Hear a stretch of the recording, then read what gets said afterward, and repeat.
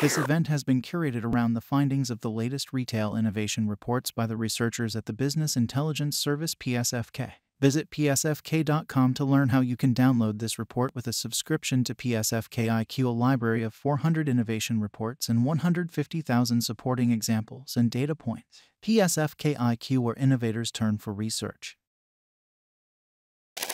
Hello everybody, welcome to Retail Innovation Week. I'm excited to start a new session for this week of talks and discussions around key topics that are driving the future of retail. In today's session, we're going to have a research presentation, and then we're going to have an expert panel discussion. So we're going to start off with a presentation by my colleagues at PSFK, and the retail intelligence team there are going to take us through a piece of research which is going to provide a kind of context and framework to the discussion today.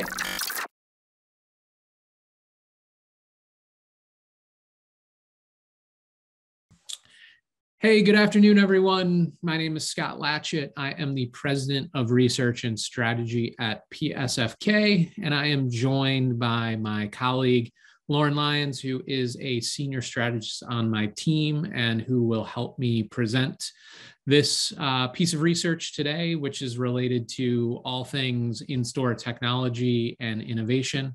Lauren, why don't you say hello to everyone in the audience? Hello. Welcome, everyone. We're really excited to share this latest research with you. So as an organization, PSFK is always researching various topics.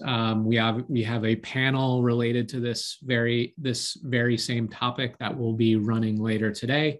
But today we're just going to share some highlights related to trends within the in-store experience piece, specifically around technology, looking at things like AI, use of data, mobile, Internet of Things technology, etc., both from a customer experience and an operational point of view as well.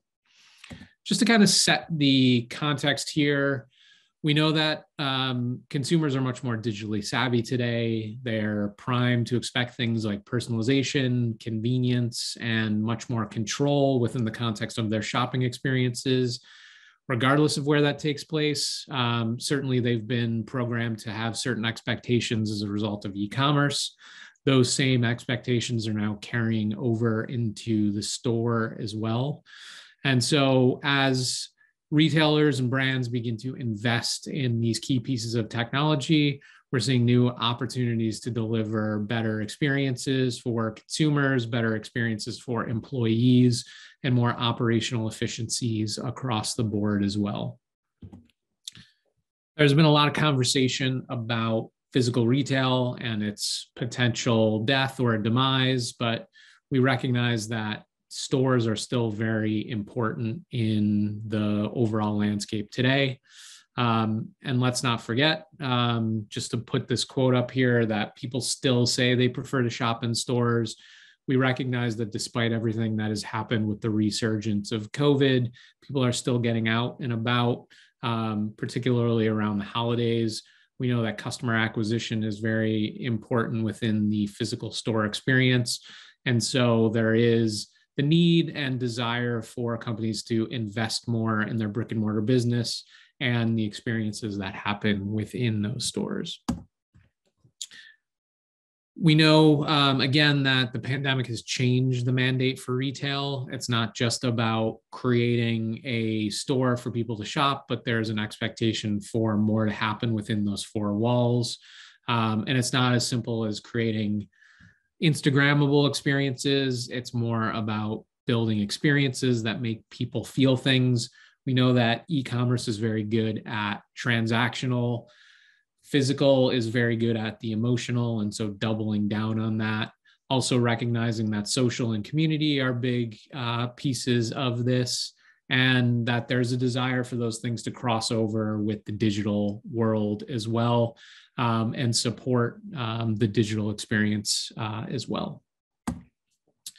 We also know that consumers are entering into the physical store experience with a much more sort of expectation for utilizing technology, particularly within the context of their mobile device, but then also through interactive experiences through displays and the like.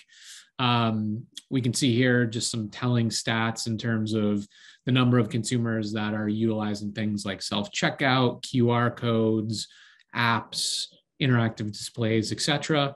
And this will play a role in some of the trends that we are talking about within the context of this presentation.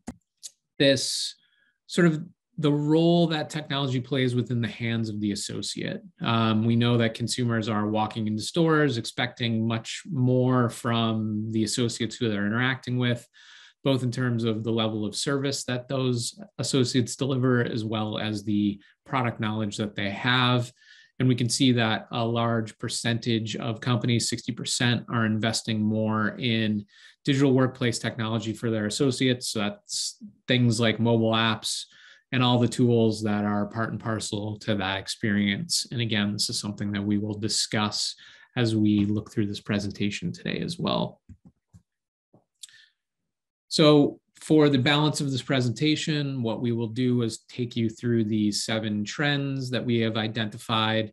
I think some of this is going to be very familiar to you all in the audience, but in the interest of kind of sharing the latest and greatest, we wanted to talk through some of the trends that we're seeing, as well as connect those to best-in-class examples from the marketplace. And so for each of these, we will discuss the trend, why we think it's happening, why it's important, and then share an example as we walk our way through. And again, this is looking both from a customer experience point of view as well as a operational point of view as well. So the first trend we want to talk about here is what we're calling responsive sales floor. And really this is mobile devices within the hands of the consumer, but then also thinking about the role that interactive technologies within the retail store experience play a role as well. And so these are geared towards supporting the discovery experience, helping consumers navigate through that store experience in various ways, putting information and tools at their fingertips, and also including a level of perhaps personalization as well, in terms of what you understand about that consumer dictates the level of information that is being delivered to them as well, helping deliver more convenience, that level of control that we mentioned, and then ultimately activating the store in a way that is going to create more relevance to that consumer as they shop. And so for this trend, we have a global example of innovation from a retailer called Mogil, fashion retailer's inventory-less store in Warsaw, Poland. It's connecting its in-store shoppers to items from over 200 partner brands via connected tablets. So when shoppers arrive in store, they're able to comfortably lounge while digitally browsing items that are available to try on there in the store. Through connected tablets. So once they make these final selections, they're sent a unique code to their mobile phone and then can head to the fitting rooms. In the background, there are selections being chosen and sourced from an adjacent autonomous warehouse or stock room for customers to try on. So when they arrive at the fitting room, shoppers input that unique code, are assigned a room, and that's where their items are delivered to them. And so each fitting room has customizable lighting and features touchscreen displays that showcase items that they've chosen, allows them to update those items and have new sizes selected and delivered. And then they're able to actually make those final selections in there as well. This example is really interesting because there is that level of automation that's happening here. We also think or recognize that content plays a huge role in the way that people are discovering and consuming products sort of more generally. Bringing that kind of digital experience into the store and integrating that into the way that people are sort of shopping is quite interesting. In this case, this is obviously an inventory-less store, but we could also see this playing a role just in terms of kind of complementing a more traditional kind of sales floor experience, or even imagining a role where consumers are looking at that same content online or through their mobile device and sort of setting up a fitting room before they even get into the store. So kind of maximizing the that experience from a convenience point of view for them. And then as we start to see the level of items that people are kind of putting into their sort of fitting room or shopping cart, then the opportunity to sort of add in additional recommendations based on this as well. So really interesting to sort of consider how this fits not only within physical retail, but also just kind of that more omni-channel piece as well. The next idea that we want to talk about is augmented merchandising. And in some cases, this is a carry-on to what we just spoke about. This is, again, thinking of the role that stores traditionally play in terms of that product experience. Obviously, people are coming into stores to touch, feel, experience, try on, test out the products that they're interested in. In many cases, they're using stores as discovery, but then also to sort of add to the confidence that they have in the decisions that they're making. We also recognize that in a traditional sense, people don't always get the fullest product experience by just putting on a shirt or trying out a piece of electronics, sort of in a static setting, if you will. And so what we're seeing is that companies are now beginning to invest in technology-enabled experiences that sit alongside those product trial opportunities to make them more interactive, give them more context in terms of how that product might perform or fit or ultimately connect to that individual's lifestyle in various ways.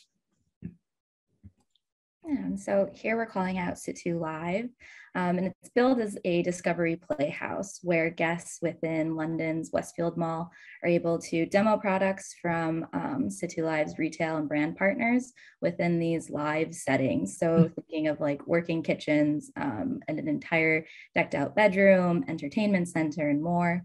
So within these lifestyle theaters, as Situ calls them, shoppers are encouraged to go ahead and make a cup of coffee or listen to their own music on a featured sound system or speaker, test out a new sofa or chair while playing a video game, take a VR exercise course, or even try out workout equipment. And really, by allowing guests to physically try before they buy, Situ's not only promising an improved purchase and brand experience with this like hand-on trial, but also leading to better product fits for each customer. And just to note for this as well, each item featured throughout the space features a QR code as well that shoppers can scan, save for later, purchase how and when they feel. So just another element here. Yeah, and I really like this idea. Again, I think in some ways this ties into the idea that we showed previous, which is a sort of not inventory-less showroom, but a much more limited kind of inventory that's being put on display within the context of a showroom, but much more happening in and around that experience. It's a living showroom, things that people can get hands-on with in terms of products in various ways, and then additional content that sort of sits alongside of that to help complement and support the decision making around a particular product. And then again, some type of a fulfillment mechanism that sits in the background so that even if a product is not sitting on a display that you can physically walk out with, there's a way to get that delivered or in the hands of the consumer before they leave in that particular day. And tied alongside of the augmented merchandising that we just spoke about, there is also this desire to add more theater, create more unique, one-of-a-kind moments within the context of physical retail, particularly, again, as we think about how you encourage consumers to continue to sort of enter the store and create share-worthy experiences. And so if the previous trend was around product experience, this is in some ways product plus brand experience, really sort of doubling down on that emotional connection that you can create with consumers creating aspects of entertainment, education, things that people can't ultimately get sort of online. And again, perhaps even delivering social experiences or things that people can sort of experience together in a physical location. So, I think there's some really interesting ways that brands and retailers are beginning to experiment with this. So here we're calling out the Lego store, their New York City flagship, which is a blend of both digital and physical experiences. Features things like the Mosaic Maker, minifigure factory, and just different ways that they're bringing that a brand's product to life through one-on-one experiences and personalization. So for shoppers who arrive, they can go to or stop by the Brick Lab, where it's an immersive VR experience that teaches you all about Lego and really gets you into the world of Lego. And then from there, you get to head towards the personalization studio, where you're able to create mementos using something called a Mosaic Maker. And this captures each visitor's portraits and then creates actual Lego versions of yourself. From there, you get to head towards the minifigure factory. And this is another personalization option where you can design and create unique Lego minifigure characters. You get to put a custom name on it and you leave with a special box. And an important part that makes this like a real marquee moment, as we're calling it, is that this New York City location was designed specifically to reflect the city. And while Lego is planning to roll out similar flagships and experiences in other cities, each store's activations and design are going to be customized to reflect those locations, offering that really like unique city-specific experience.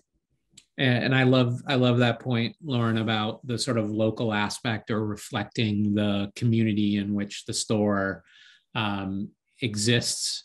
And having these digital experiences enables you to do so in a way that is much more flexible in terms of kind of adapting that.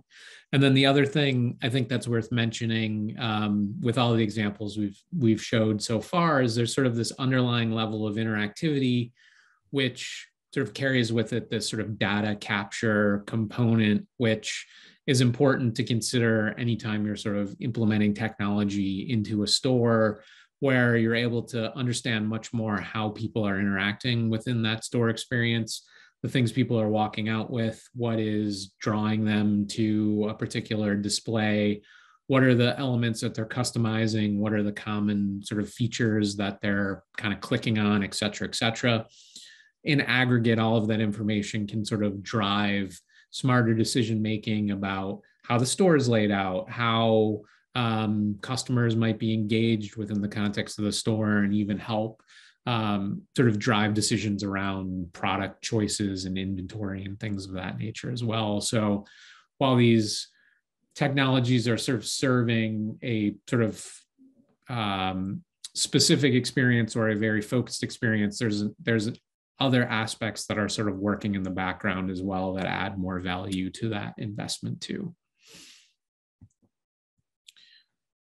Shifting away a bit from that sort of aspect of the consumer facing experience more to that operational piece, we want to touch on what we're calling connected infrastructure here. This really kind of follows on what I was just talking about, which is recognizing that in today's sort of retail environment, it's important to kind of close the gap in terms of what you're able to understand about who customers are and what customers are doing within the context of a physical retail setting. That could be a shopping mall, it could be an individual store, whatever the case might be. But ultimately what we're seeing is that companies are making the investment in things like image recognition technology, location-specific GPS technology, and even things like location-specific AR in order to not only capture and understand who consumers are and what they're doing within the context of the space, but then also to connect with them on an individual basis, or at least a more personalized basis, based on the things that they're doing, who they are, et cetera, et cetera. And so here we have an example from the ARIA network and Brookfield Properties. And so we're highlighting this AR-driven partnership between the two. And with ARIA 360-degree AR, shoppers using their mobile devices within any one of Brookfield Properties' more than 100 malls are going to be able to access and navigate each shopping center's directory, find in-store promotions, interact with content, and then also engage with these immersive retail displays and complete touch-free transactions. So by using this connected network, retailers are able to not only meet their customers with relevant ads and promotions really in the moment and in real time, but they're also able to offer this more immersive, hands-free, convenient, mobile-driven experience, both in their own stores and throughout the property. Yeah, I think there's a couple interesting things happening here. Obviously, once you start talking about shopping centers, you've got multiple brands and retailers that are all kind of sharing a roof, if you will. And once these companies begin to share information about their customers in aggregate, again, it creates more value for everyone that are involved within the context of this. And then what we're seeing here is the power or potentially promise, at least, of sort of in-store ad networks. And we see a number of companies really kind of pushing forward with this, the Walmarts and the Targets of the world, Kroger's, et cetera. And I'm sure I'm missing a whole host of others, but getting to that point where you can potentially deliver messaging or content that is relevant to that particular consumer in the moment based on who they are, where they are, et cetera. And, that adds value not only for the retailers and brands, but then, when utility or relevance or personalization are all kind of being delivered to the consumer, it really helps them have a better experience overall as well. We talked about mobile in the hands of the consumer. Certainly there is power in putting those same tools and technologies in the hands of associates as well. What we're beginning to see is that, there's an expectation from employees today to want to have the tools that they might be using in their normal lives to be as useful and as simple within the context of their own day-to-day jobs. We're seeing these tools be used to sort of streamline communications between members within a store, or not members, associates within a store, associates and HQ. Have this play a role in terms of how they're sort of choosing to do what tasks they're doing on their day-to-day in their day-to-day jobs. Also have access to valuable information to cultivate relationships with customers, locate products, be more intelligent or educated around the products that they're talking about. There's a lot of different things that are happening here, but ultimately this is about empowering associates and really kind of doubling down on the importance that they already play within the physical retail experience, and just kind of give them better tools to succeed within that role. And so to really overhaul their entire in-store experience, Sally Beauty Holdings partnered up with Zebra Technologies, and they've been able to modernize store operations, empower associates by translating all manual tasks that they were performing. So payroll systems, scheduling, and also just product lookup into a single dashboard and mobile app. And so associates now are outfitted with tablets. They can access schedules, handle virtual store tours, and also handle curbside pickups and alerts, communicate with their teams in real time. So now, rather than having to call store managers individually, communication between Sally Beauty's corporate teams and store teams is more fluid, taking place in real time.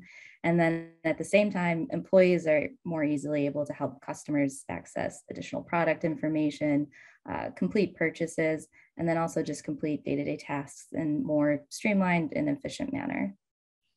Yeah, needless to say, there's a lot of great examples of solution providers and companies that are implementing these types of technologies into the context of their store level workforce and the level of efficiencies that that can deliver, but also the ability to really up the customer experience. And then I think the other thing to mention is, you know, there's a much higher expectation and a greater number of tasks that a sort of typical associate needs to sort of be able to complete on a daily basis. And so this really ups the game in terms of what an associate is able to do and do more efficiently, so that ultimately they can focus more on their most important job, which is their face-to-face customer interactions as well. One of those tasks that we are seeing in-store staff have to take on much more today than in previous sort of moments is picking online orders, either for local delivery or for buy online, pick up in store. Particularly when we start thinking about big box retailers or grocery stores, there's a huge amount of product assortment. There are, stock outs that happen as a result of all of these various orders that are happening both in store and online.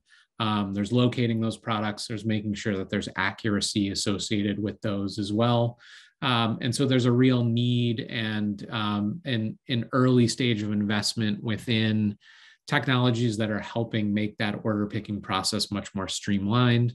One of the things that we're starting to see is things like augmented reality or other visualization technologies begin to play a role in helping associates do that job much more efficiently, and again, save them time and make sure that they're delivering an accurate quality experience.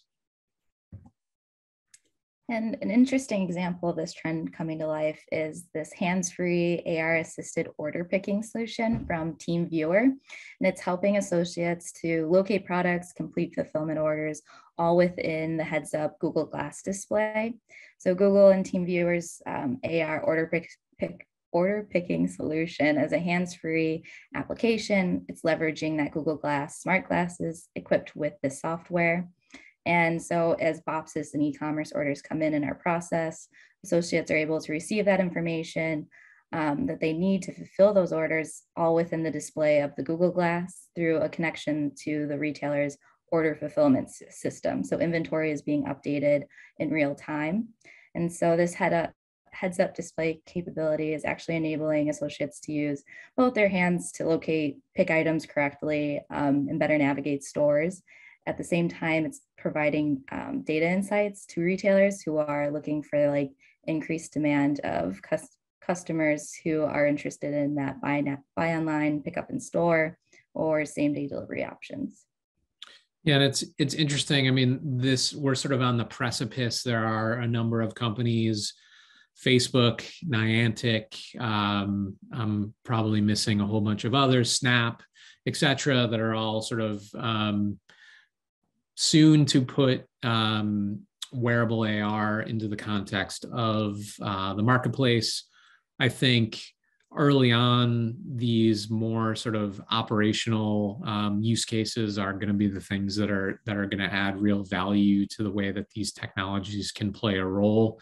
But certainly, we can see this eventually sort of shifting into a consumer-facing experience as well. But for the purposes of this, again, we're thinking about helping associates or back of house staff within a warehouse or what have you be more efficient in terms of how they're able to do their jobs.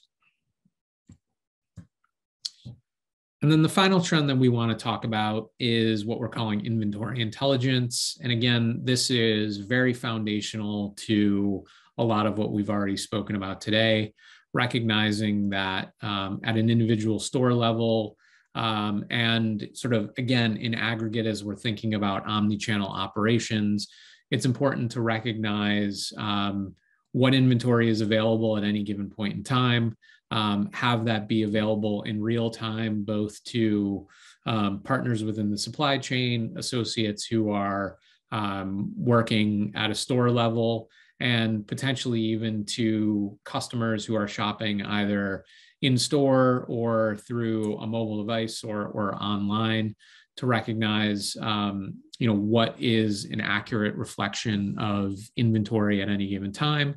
And then alongside of that is also this sort of notion that even in a specific region or a specific city, like New York City, for example, that individual stores within specific neighborhoods have slightly different demographics of individuals who are shopping there.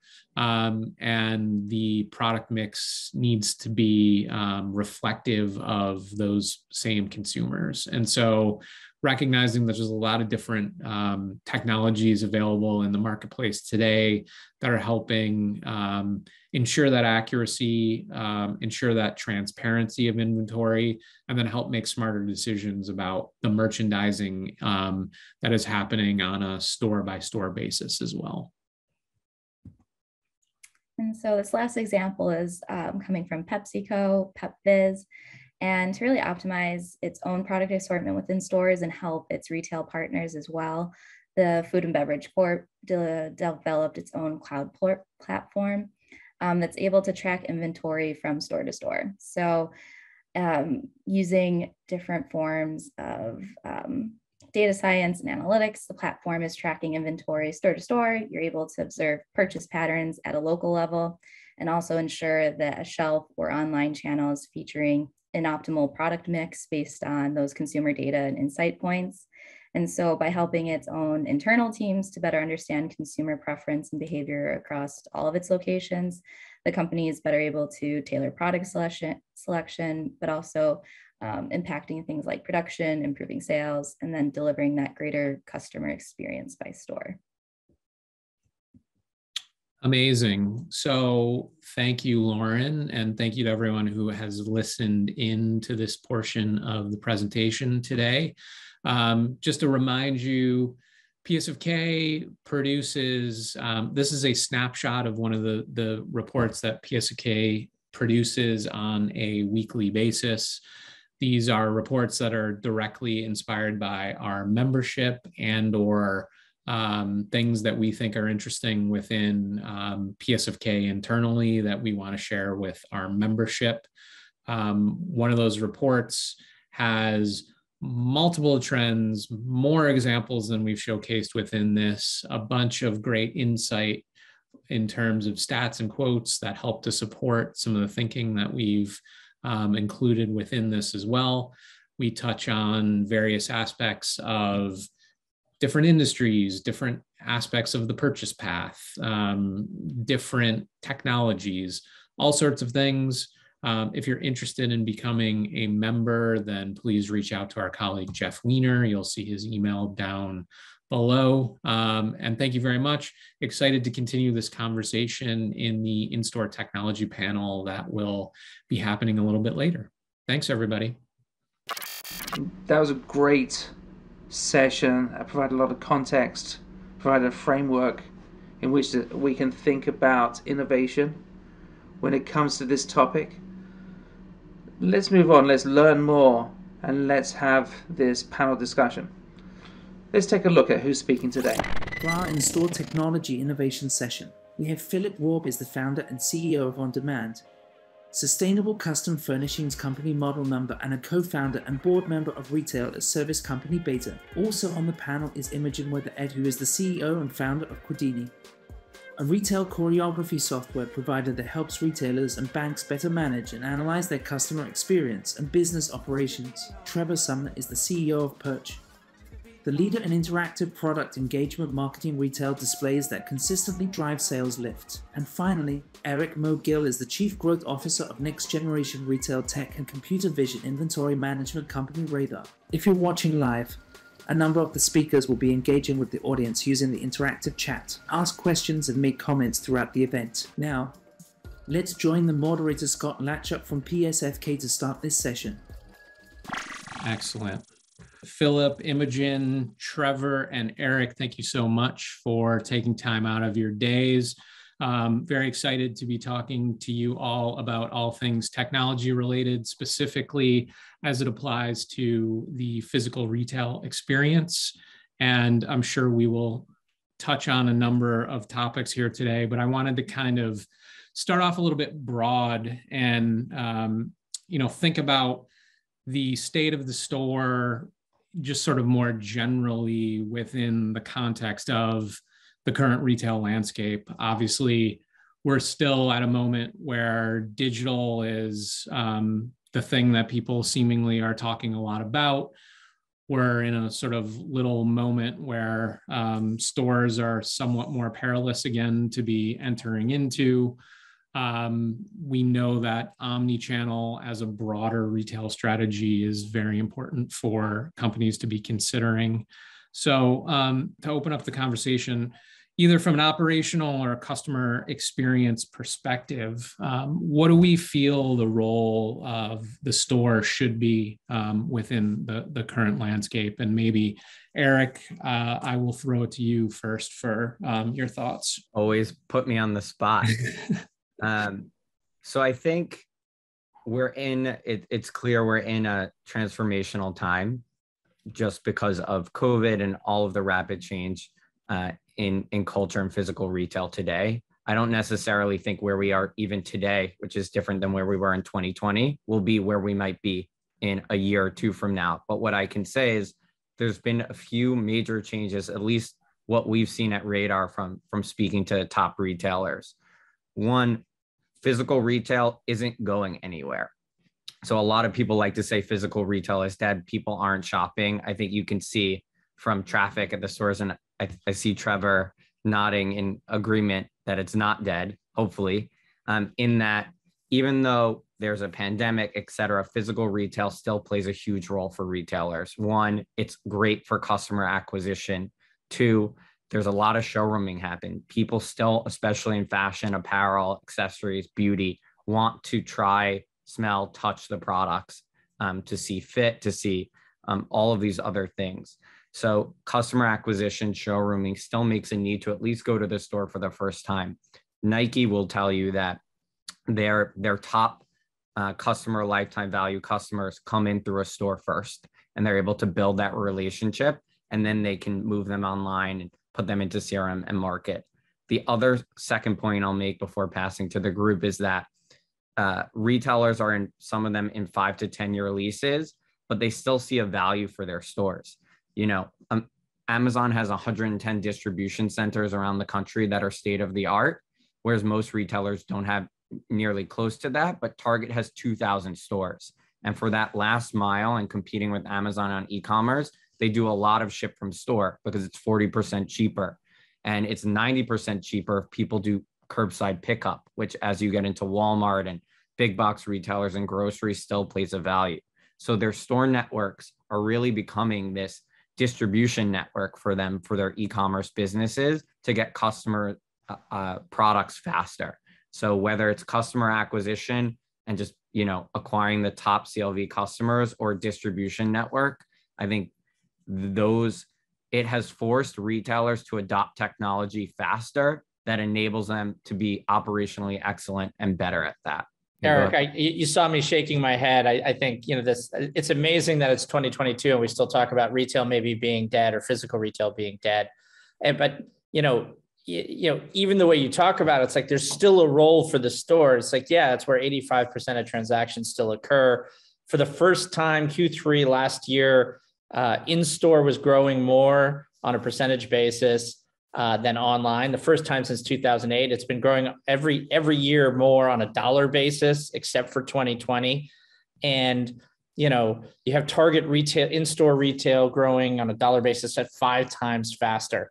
Like, I think 2022 is going to be the year where we really start, dealing with the reckoning of delivery economics, whether it's return rates that in-store is 63% lower, or the fact that Instacart charges you $50 for a $30 item. It's just not sustainable.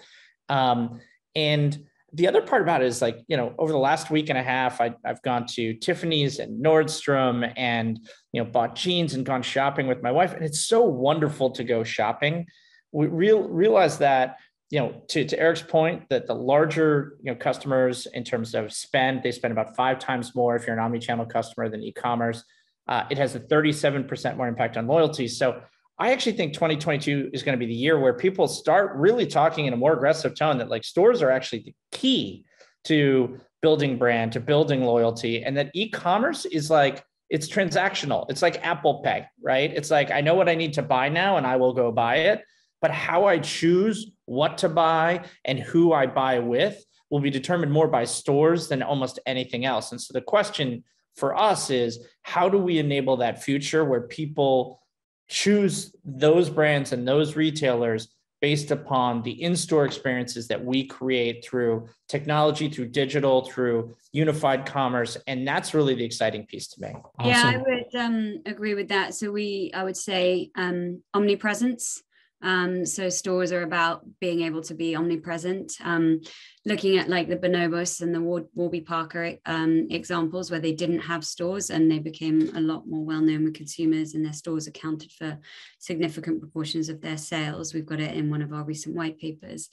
As well as, I don't think we've mentioned service, but building that relationship with the customer through service. So where you can automate some processes, that's fine, but redeploy team members to delivering service and building long-term relationships with customers. Yeah, I think that's all really great stuff. And I think I'll throw it to you, Phillip, but I want to just kind of like go a little bit deeper. Because one of the things I think about is obviously, you have your big established brands and your big established retailers, but then we're also seeing, as Imogen mentioned, like these direct-to-consumer brands that are seeing value in sort of moving away from Facebook and Instagram to acquire customers, as Eric mentioned, into the store as a place to do so. And so as we think about, all of those aspects that we've just touched on, I wonder what we see as the sort of foundational technologies that are sort of essential to kind of allow some of these experiences to happen. And Phillip, recognizing that you with Beta have done some very interesting things in terms of how you've built relationships with smaller brands and then the services that you're sort of providing to them. I wonder if you can kind of start us off there.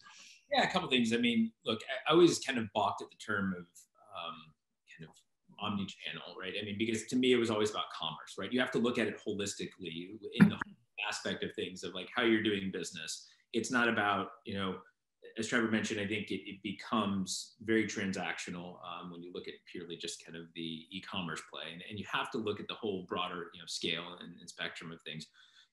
When I was at Beta, people used to ask me, well, like, what is your, where are you spending the vast majority of your marketing dollars? And I said, well, like, we really don't spend a lot of we didn't have a traditional marketing budget, right? Most of what we would do it was about real estate. It was about being in the best places and having the best locations. When we went into Hudson Yards, we had an opportunity to take a bigger space, but I chose to go right there in the corner, fishbowl, right next to Blue Bottle, right next to the escalator, so that when people would come up, they would come in and they would see all of this action and things happening. And when we opened that location, we had 60,000 people coming in a month into a space that was 1,500 square feet, right? Again, because it's about engagement, and it wasn't necessarily about transactional. It was about engaging with customers. It was about providing great service. It was about providing, unique products and having a differentiated story. I think you really have to kind of lean in, to various aspects of, both just traditional kind of human psychology of how people kind of react towards things, but at the same time, then you have to provide those technological solutions to make it very easy and seamless for people. And we've seen that, happen a lot over the last 2 years. We're doing that right now at Model Number. We opened up our first pop-up, and I think our business just transformed immensely over the last 3 months. Just having that physical component, attached, back to the digital aspect of what we were doing. Yeah, and to piggyback on that for technology, I think you're hearing more and more that if we're on the same page that stores have a tremendous value, if you're a D2C brand, you can't go from 100 million to 1 billion without physical stores. And it's about that experience and engagement and service.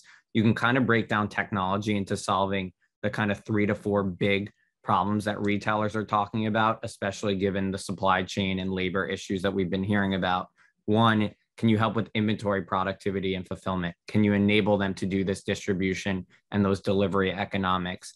2, labor efficiency, to what Imogen said. Can you make the store associates more efficient or automate certain things so that they can be engaged in that service that Phillip also spoke to? 3, data.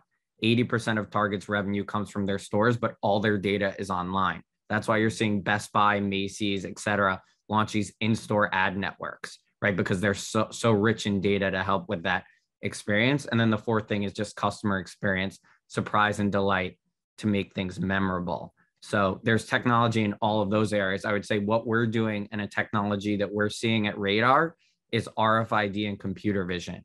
So if you think about it, RFID tags used to be 20, 30, 40 cents. Now they're 3 cents. So you can see anyone from Uniqlo to Gap to H&M to Zara to Target for all their apparel are tagging items with our RFID so they can track it along the supply chain. What Radar does and other companies that create fixed sensors to read RFID is they tell you where all the products are in real time. So if you need to pick an order for fulfillment, if you want to know that the product is even in the front or back of the store and that a customer didn't pick it up, you can get that kind of access. So that's in the inventory piece. And then computer vision is what Amazon Go and Standard Cognition do for grocery stores and convenience stores to help with automated checkout so that their staff can provide service up front. We use it for the same thing and data and analytics. So what items are people reaching for? What are they looking at? All the rich analytics you get on e-commerce, could you leverage those to drive an ad network or to drive, as Phillip would say, a total understanding of that customer to deliver them the right experience? So there's a lot of technology innovation. I think even what Trevor's doing at Perch falls into that arena as well, and customer experience. Yeah, I mean, that's the one thing about the store, right? Like there's a lot of focus on some of the operational side of the house. But we really don't know what goes on in the store. There's a lot more art than science. And if you look at what Beta did in terms of really innovating by providing brands a bunch of different metrics as to how people interact with their products in store, the reality is we don't know a lot of that. And I'll give you one example is, if you ask anybody, what's the most valuable, placement on a planogram for an end cap, they'll tell you eye level or eye level is by level, 100% of the time, literally 100% of the time. And we've instrumented it, and we actually see that the edges are much more valuable. And so customers actually interact with products differently than the entire industry thinks, because we've just never been able to shine a light on it, because it's like the greatest data desert is in store where 85% of transactions occur. And an underlying theme of all of the innovation that you're seeing, I don't like to think of data, Eric, as like a separate thing. It's because ultimately it underlies everything that we're doing, and all new decisions these days have to accompany data. And I agree with you that computer vision is the most exciting, because it's giving us eyes into the physical world of what's happening in store, more than just heat maps, but product level interactions and RFID tags. And what's cool about Radar is it's like, within like a third of an inch or something like 3 centimeters. I mean, exactly where things are when they get moved. Like, what are we going to learn about the way people shop, the way we merchandise, the way do our promotions work? How does 20% versus 30% versus 40% affect, behavior? How does that shift by demographic? We're going to start to see these things and apply that same digital competency that we see online, which has been the inherent advantage of e-commerce and that growth. And now we're going to apply it where all the profitability in retail occurs and 85% of transactions occur. It's a super exciting time. Awesome. I love to hear all this excitement, and I like to hear that sort of like data being integrated kind of in all solutions in some way, shape, or form in order to kind of justify the solution in and of itself, but then enable all of these kind of larger decisions and intelligence about what happens within the store. From your perspective, Imogen, like how are you guys approaching it in terms of how your technology is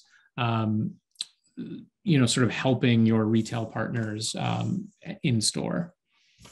So we are focused on customers. So we call it customer choreography. So basically kind of choreographing how your customer moves around the store. So the first piece is appointment scheduling, which we've seen a massive trend in since the start of the pandemic. Particularly also virtual appointments. We've looked on Google Trends, and basically if you search virtual appointment, it's basically flat until the start of 2020, and then it just jumps up and it's kind of stratospheric growth. So it was obviously like a trend that was kind of maybe going to happen.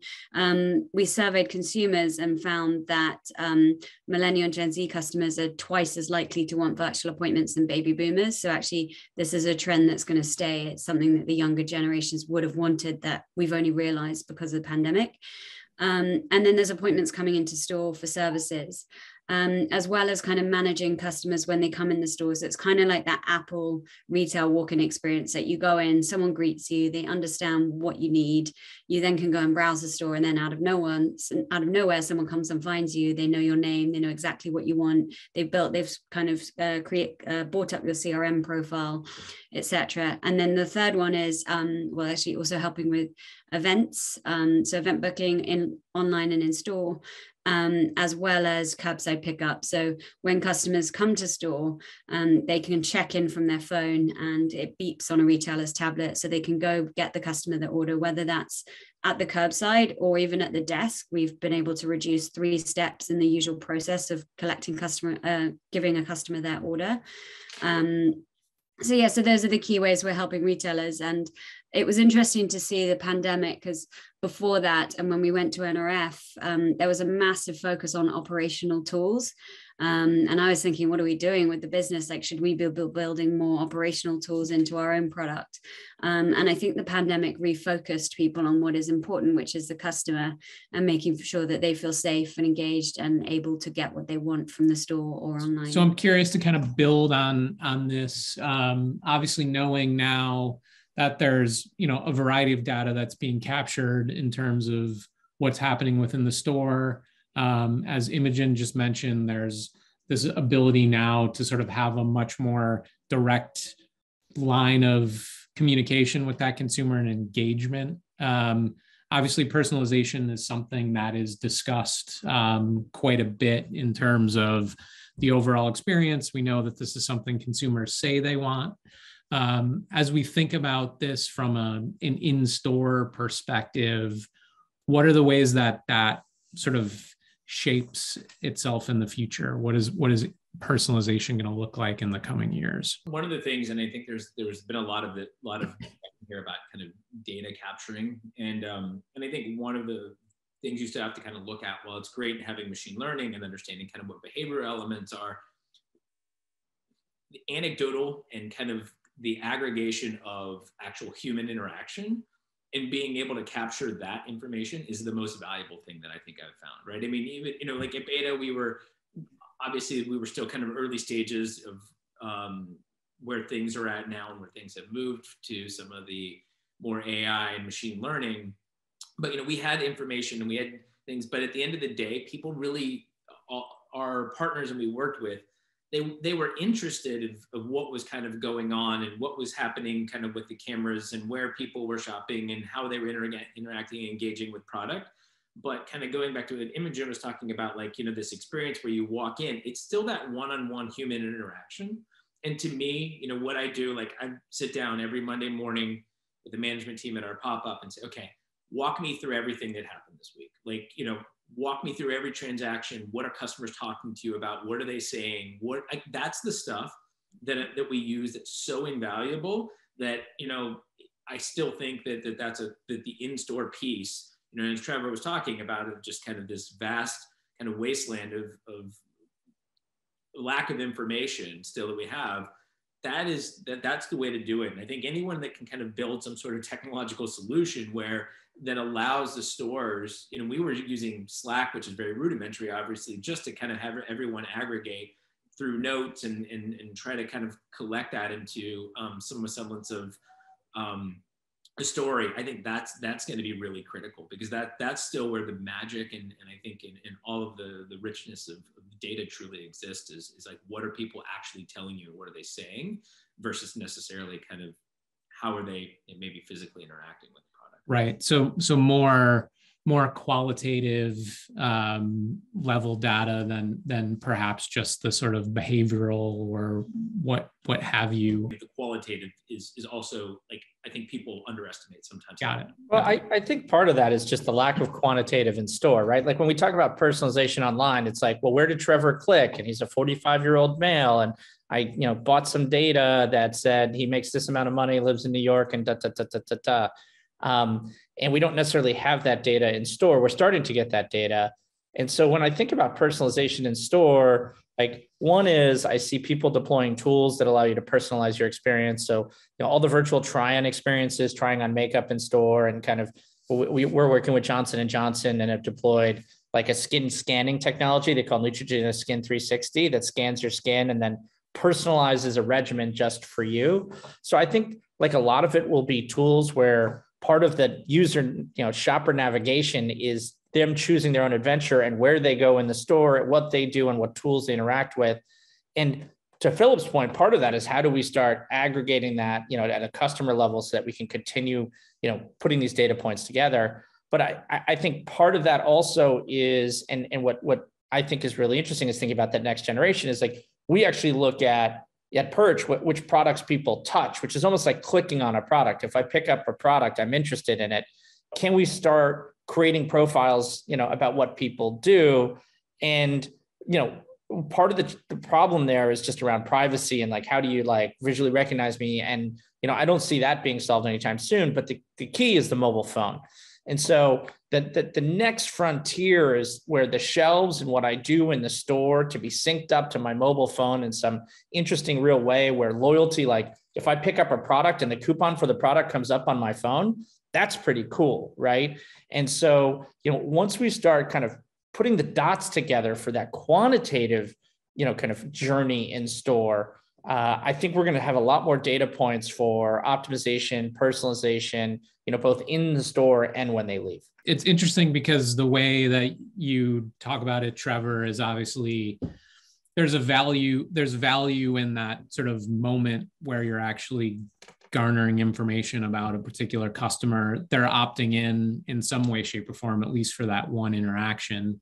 And then you're touching on the sort of CRM piece that I think Imogen sort of mentioned, and sort of thinking about how that all kind of stitches together in interesting ways and what that ultimately means in terms of how a store can begin to respond to people differently. And Eric, you obviously mentioned the sort of like in-store ad network as well, which plays a role too. So, yeah, and just to add to that, I don't think that the stores have done, I'm not aware of many stores that have really done a great job of converting the shopper experience into mobile and CRM capture. That tends to happen at checkout, where they try and sign you up and get the loyalty. But, for example, you've got electronic shelf labels, which are much more popular in Europe than in North America, part because of labor costs and other things. But we're starting to see them in North America, Best Buy Canada adopting some technologies here. So where, the shelves themselves will encourage you through QR codes and NFC to sign up and get coupons. And so that this data can be something that happens throughout the store experience, not just at that last point when you're leaving. And we've obviously talked a little bit about the sort of customer facing side of things, and we've hinted at the operational piece, but I'm also curious to sort of think again around the employee experience and what's important in terms of the tools that companies should be considering investing in. And so I will throw that to you, Imogen, to sort of start off. If I'm hearing you correctly, I mean, your tool set is specifically geared towards employees. And I wonder if you can talk about some of the sort of ways that companies need to think about implement, like from a best practices point of view, kind of bringing these technologies to bear for that employee in store. Yeah, so I think the main thing is kind of equipping them with the right devices to do what they need, whether that's desktop if they're based at a desk, or smartphone or tablet, whether you kind of bring your own device policy, or equipping them with tablets. We find the main thing we have is actually just this kind of role of the host who has a tablet. They can do everything on that tablet. They can see where all of their colleagues are in the store, who's serving which customer, what that customer is there to discuss, and they can add customers on the other side, and assign them over to the right colleagues. So they basically have control over the whole shop floor, and they can see what's going on. You can then layer that with colleagues kind of connecting from their own desktops or tablets to see what their colleagues are doing and who their next customer is. But essentially it's managing your experience and your operations in one device. And by doing that, you're capturing data on your entire piece of everything that's happening between the door and the till, and kind of bridging that data gap that you don't have in store that you do have online. So for example, with our system, not only are you managing customers, but you can also see your colleagues and put them on break. A lot of the store teams that we work with said, before this, I had no idea. Like, someone would come up to me and say, I'm going to take my lunch break, and I'd look at my watch and I'd forget what time I looked at my watch, and they're probably taking an extra kind of 5 or 10 minutes, not even on purpose, but now with Qudini, they can kind of, we basically show a counter of when that colleague went on break and when they're due back. And it's really simple things like that just make the store team feel more in control of what's going on. And then the data enables them to really kind of power their one-to-ones with the store team at the start of the day to say, okay, you served this many customers yesterday, it took this long for these types of customers, we should be targeting this time, and helping them basically convert more customers that way, because they are your most important sales resource. So how do you optimize how they work?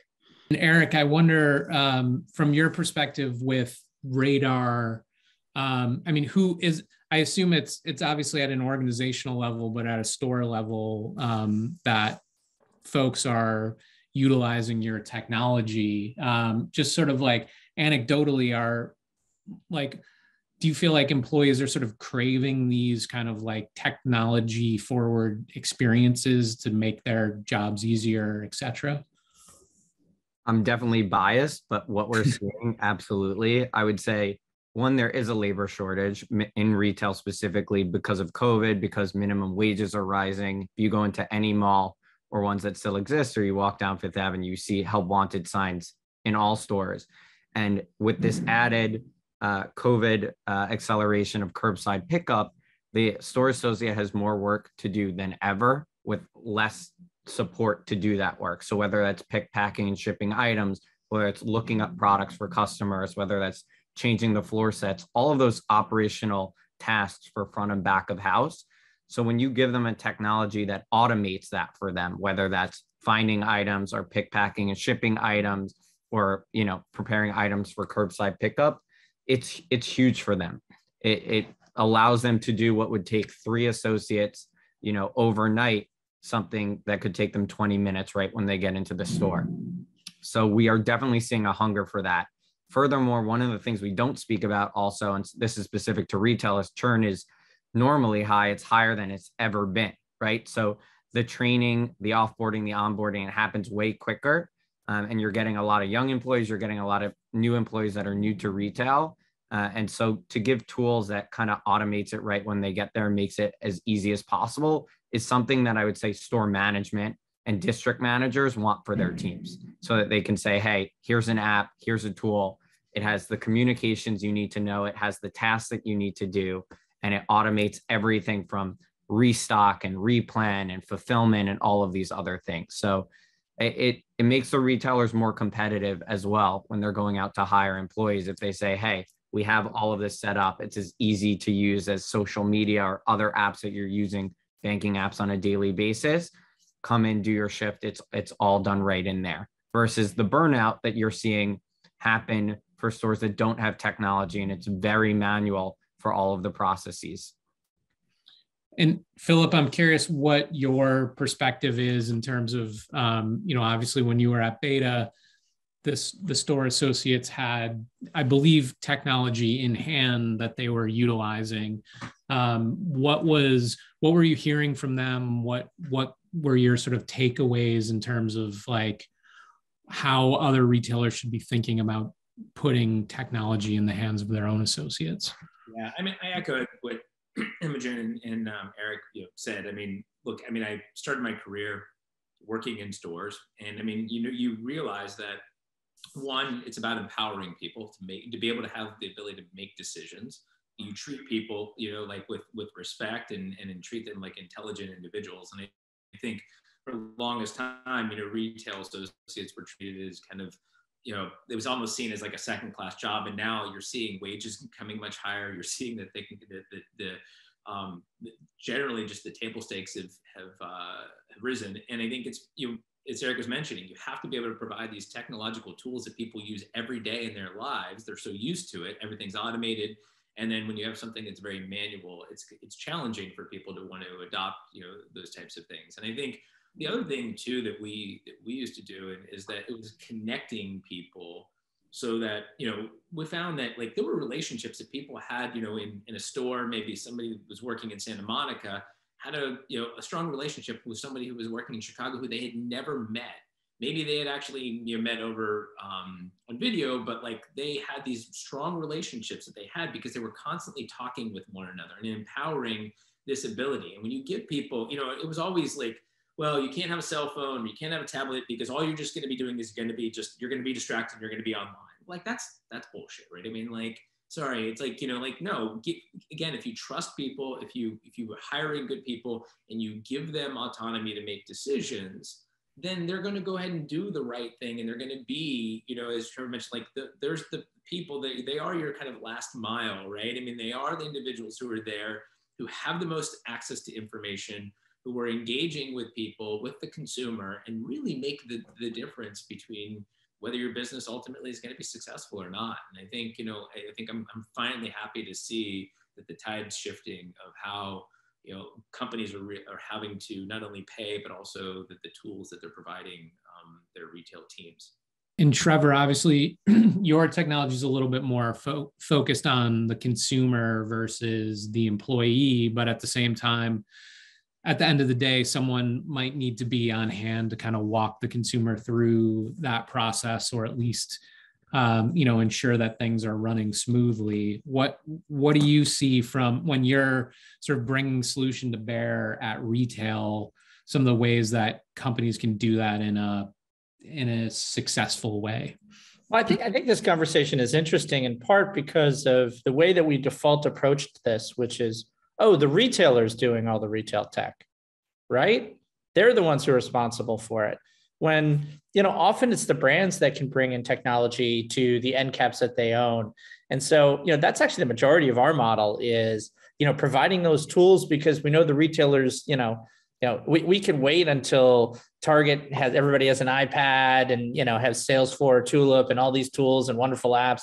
But the reality is that's pretty far off. And if you're a brand that needs to sell now, how do you get the message out? Or, are you just letting your product sit at the shelf? And so, one of the things that I think that digital display, and especially intelligent display that's smart, that understands which products you're touching so they give you the right message at the right time, is like, for the first time, brands can control a lot of their destiny and how consumers and shoppers are perceiving their brands. And their ability to collect data, and they can do it in a way that partners with the retailer to drive category lift, to do cross-sell, to promote their retailer offerings, where it's like, at Kroger, they care about, leading with fresh and their loyalty reward program. It's like, okay, great. Every time somebody touches this product, I will tell them about the loyalty reward program. And so there are ways that brands can do this to strengthen the retailer relationship, gather new data, but also take control of their destiny. And I think, even though we don't necessarily need a sales associates love Perch because, what do shoppers want when they're interested in a product? We know this from online. They want videos, ratings, reviews, descriptions, et cetera, et cetera. And yet none of that's really available in store. We talk about how the store is this great place for product discovery, but it's missing all the content to actually make a decision. And when you bring that to the shelf, the sales associates, comes over and can guide them through an experience and feel, much more trusted, because it's not that I'm saying it, I'm showing it to you and providing information and guiding you through that. And I think that provides all these new pathways for how people interact either in a self-serve mode or a sales associate assisted mode. Awesome. That's great. And sort of double clicking on the sort of idea of self-serve and automation, which has come up a little bit already in the conversation. There's a lot that's been discussed, and it already kind of came up a little bit with thinking about computer vision, and Eric touched on this with the sort of Amazon stores. I'm just kind of curious. I know this maybe isn't any of your sort of realm of possibilities, or realm of expertise, but what do we think about this sort of just walk out technology and the sort of automation of stores? Is this something that is going to catch on at a sort of high level? Is there some middle ground that's more sort of appealing to consumers? I'm just kind of curious to get a sense from you all. Yeah, so I would say from what we're seeing, it's getting adopted, one, in the APAC region, more in apparel, groceries, convenience, in India as well for convenience in the kiranas. But for here with Amazon and Center Cognition, it's only in these smaller stores like in airports and certain stores because the cost is very high. You have to put a camera every 5 square feet. Sometimes you need a shelf weight. You have to have humans in the loop to review camera footage sometimes when you're not exactly sure. And that's why the receipts will be an hour later. I will say stores like Walmart, Target, big supermarkets are very much interested in this. And because sometimes the cashiers take, 10 to 15% of their, floor space. And beyond that, cashiers are their most expensive labor cost. And so there's a desire, especially in these kind of high frequency, low interaction spaces like convenience stores or groceries, to for sure automate that. I think when you get into luxury, when we're talking to some of the other retailers, one, there's a fear that they don't want to replace the loss prevention theft tag because it's a deterrent. And two, they want this high touch interaction. So if you're a Foot Locker or a Nike, they have to go get the shoe anyway to give it to you. And there's an opportunity to build that relationship. If you're a Chanel, et cetera, you don't want someone to grab a handbag and just walk out. It's not the concierge experience that they want. So from our perspective, I think you'll see it more in groceries, but the data piece that's enabled by the same technology will already be there. And I think over time, there will be some hybrid solution for that as well. Fantastic, Eric. Thank you. Is just to sort of think about beyond this sort of just walk out, what convenience kind of looks like more broadly within retail moving forward, either from an appointment perspective, from a sort of fulfillment perspective. I just maybe Imogen, you can start off and kind of share some thoughts there. So, yeah, I mean, we basically with the appointment scheduling, we found that when people can plan their time, they're much more likely to convert. And also it's massively increases the number of new customers acquired. So with all of our customers, about 60% of the people that book appointments have not been to the retailer before because they've just made it so simple and easy to engage with them that they're like, okay, well, I might as well. As well as you've got the colleague who can also better prepare for the appointment because he knows who's coming in and what they want to discuss. So for us, that's kind of convenience through better service, as well as also the kind of the click and collect has been an interesting shift, or the BOPIS, because previously retailers wanted customers to come into the store because they're more likely to buy something. I think like some of our clients were finding they'd spend kind of an average of $9 while they're walking around. But if you're offering them a better pickup experience, they're more likely to return to your online channels again and again. So I think that kind of value is massively increased. In terms of the kind of the hybrid store walkout thing, I never know. I think when I think about the AI revolution that we'll see, the key roles that I see existing are creativity and sales people. So I think those people should be redeployed to sales roles. And what I find strange with the Amazon stores is they have people in the back, but they just don't put them out there to build relationships. So everyone's relationship with Amazon is just this kind of machine or a computer. Whereas I think we might see other retailers kind of reutilizing their colleagues in a more interesting way that builds brand value. I also think it comes down to the type of product you're selling, right? I mean, Eric alluded to that. I mean, it's you know, for example, you know, at model number, like we carry no inventory, right? I mean, we sell, you know, luxury high-end furniture, and you know, and it's all built, and we don't pre-manufacture anything. Everything is kind of, you know, customized or made to order. And so you're going to start to see this, I think, not just only in the furniture space, but you're going to see it even in apparel and other areas where, again, people are okay. Like certain things, when you walk into a convenience store, you want it as fast and you want the process to be as seamless as possible. So you want to be able to just walk out with something. And then there's other things you're okay waiting for, right, as a consumer. I mean, we're waiting for a lot of things these days. And so I think you be comfortable with certain wait times. Obviously, you want those to be as short as possible, but you also realize that you're getting something that's personalized, that maybe it's a little bit more customized, that's tailored to you. And so in that, you want a more of a relationship that exists, I think, in your shopping experience. So I think you're going to find almost like really just kind of a bifurcation of kind of those experiences where there's, like, I want to be this in and out as fast as possible in a seamless experience, and where you're going to see that level of even more, you know, less hands-on. And then I think people are going to even ratchet up the customer service and the things that they want out of other experiences, because you realize you're sitting down and you're going to devote the time because you realize that it's something that is important to you and something that you're passionate about.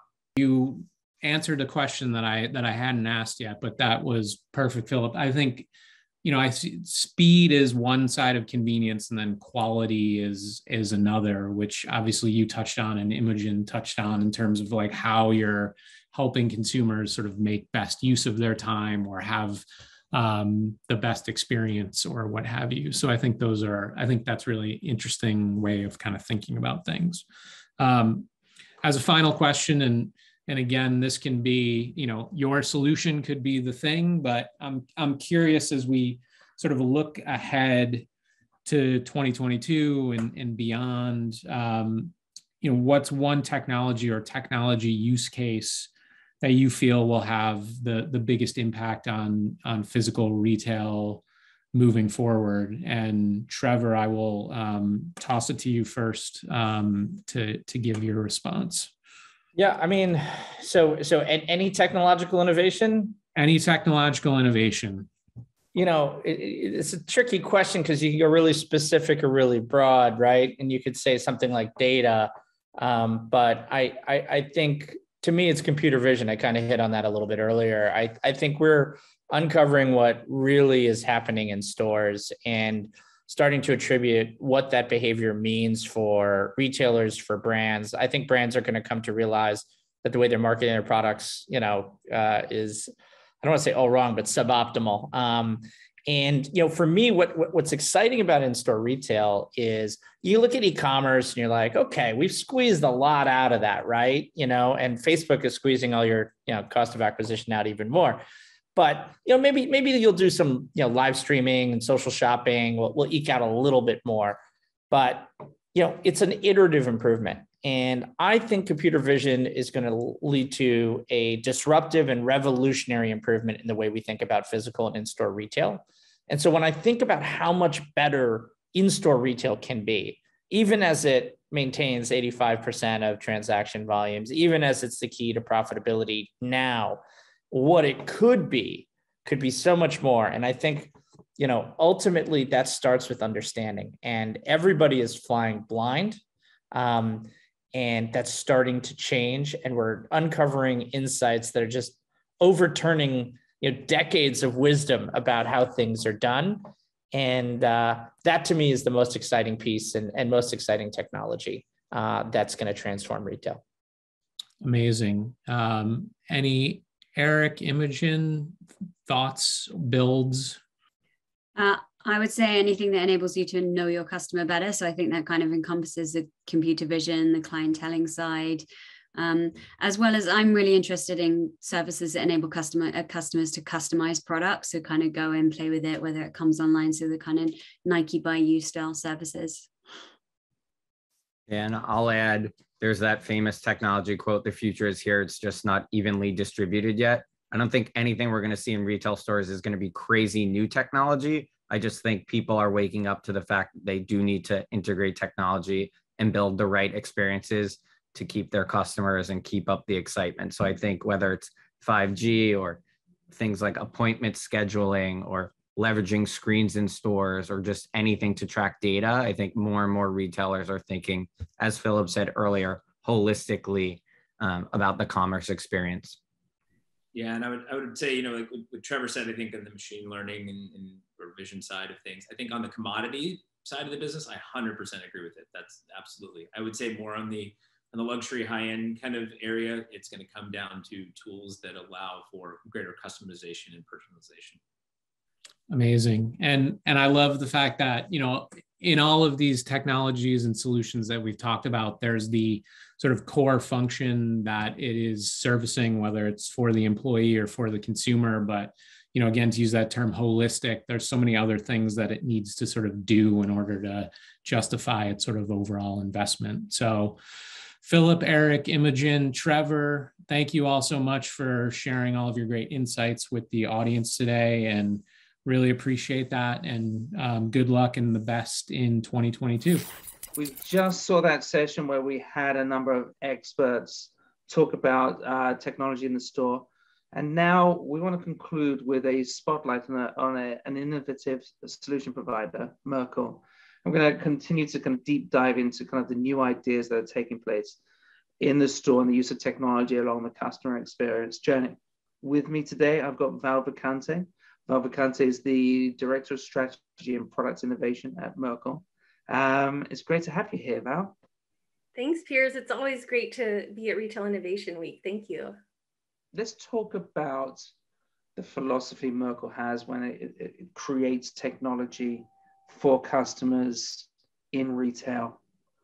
At Merkle, we've designed a suite of products called Shop Next, and they're retail innovations bringing customer joy. And I talked with the team and others as we started, you know, getting our ideas out into the world. And it's also about bringing retailers joy too. All the products are super lightweight, future focused. They're compatible with major e-commerce platforms, and they're really designed about every step of the customer experience. So from in-store exploration to contactless payment to, hey, what happens when you actually open the box in your home? That's super interesting. I'm keen to kind of jump in and find out more about these 3 different products that are part of your suite. So maybe you can introduce them. Our first product we're very excited to share with you all. We just announced it at CES, and it's called Scan and Know. And it's all about no more in store. It's the world's first app-free product recognition technology from Merkle.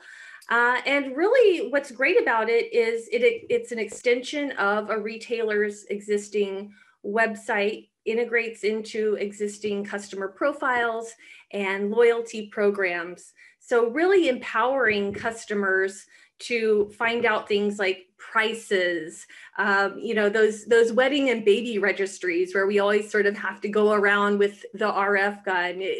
Retailers don't need that hardware anymore for customers.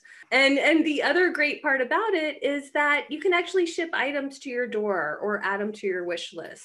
All types of retailers can use this, and all types of customers can use this in different occasions as well. Absolutely. So whether you're sort of a small retailer, and for example, there's a soap company, White Rock Soap Gallery, that we've recently done some tests with. They use a lot of natural products, vegan products. Customers want to know that, and they'll go in the shop and they're in there trying to find out like what ingredients are in that. That's interesting. Tell us about the second product that you have. Yeah, absolutely. So the second product is called Scan and Go, and it's a VIP checkout free experience. And you're absolutely right, Piers. It is actually leveraging the same technology. It's the exact same technology that we have in Scan and Know. However, it does enable you to have that contactless payment experience in store. So if I grab this bar of soap, I scan it. Again, it's in with my existing profile, loyalty program and all that. I scan it, I buy it, I'm served up with a digital receipt. And the brilliant part that our team worked through is instead of just sort of a regular barcode receipt, again, where a retailer might need an RF gun, the digital receipt is also a QR code. So again, making it easy for the retailer, their exeteer person, they can simply use their smartphone to check the receipt on the way out. Again, integrates into the retailer's existing website, customer profiles, and loyalty programs. Yeah, seems easy to implement and uses technology that staff are familiar with. And then you have a third product as well that you've been talking about. The second one, obviously, is Scan and Go, as we talked about, that VIP checkout free experience. And then with Unbox It, we're taking it to the home and that on delivery experience. Unbox It is our app-free smart packaging content platform. Again, like I say, app-free. So when a customer receives their package, they scan the note in the package. They're immediately launched into content kind of designed around 3 key pillars. The first one is getting started. So that's everything like your tips, your tricks, your tools, your instructions to get you onboarded. The second one is join the club. And so that's everything from those exclusive experiences we may want to offer customers to loyalty programs, subscriptions, product reminders. And then the third one, kind of rounding it out, is share the love. So really getting customers connected with your social media community, customer reviews, any kind of brand ambassadorships, but getting them excited, rallied around the brand, and also giving them that immediate customer support upon delivery. And the sort of last thing that's really great for retailers and marketers is the content platform is no code technology. So if you're a marketing manager and say you have a flash sale come up and you've got lots of product shipping at the moment with that message, with that QR code on it, you can swiftly go in there and just sort of drag and drop your content. Again, no code, you don't have to bother the web team or anything like that. And then boom, you can enhance that message off the bat. Seems to me that built throughout all of these products is this kind of philosophy of making it very easy for the retailer to plug and play. That's exactly right. All of these products, all 3 of the Shop Next products, they're designed for retailers to be able to kind of jump in, test and learn in the matter of weeks for all 3 products. Maybe they work for some retailers, maybe they try it out and one product doesn't work and they want to try another one. We really encourage that. And that's kind of the idea. To your point earlier, technology moving fast, what technologies do we want to try? We want to make it as easy and quick as possible for retailers. So our Shop Next suite of products houses 3 key products, as you pointed out, Piers. The first one is Scan and Know, which is all about no more in store. So it's app-free product recognition technology. The second one is Scan and Go, designed about creating that VIP checkout free experience. Again, app-free contactless payment technology. Both Scan and Know and Scan and Go integrate into your existing website, customer profiles, and loyalty programs. And then kind of rounding it out is Unbox It. And that's our app-free smart packaging content platform that allows marketers to jump in, update their messaging, create that onboarding experience with no code technology. Well, that's great. Thanks so much for sharing. Vacante, Director of Strategy and Product Innovation at Merkle, it's been great to hear about how you're bringing joy not only to the customer, to the retailer today. Thank you. Thank you, Piers. It's always great to be at Retail Innovation Week. This event has been curated around the findings of the latest retail innovation reports by the researchers at the Business Intelligence Service PSFK. Visit PSFK.com to learn how you can download this report with a subscription to PSFK IQ, a library of 400 innovation reports and 150,000 supporting examples and data points. PSFK IQ, where innovators turn for research. Well, I think you'd agree that was super exciting. Thanks to everybody for joining. Thank you to the speakers for being part of that. Thanks to the PSFK team for moderating and presenting. And thanks for all the comments made in the forum. And we're excited to have had you here today. And we have new events coming up very soon. And I hope you can join us for those events too. From Piers Fawkes, founder of Retail Innovation Week, I appreciate your time today. Thank you. Until next time.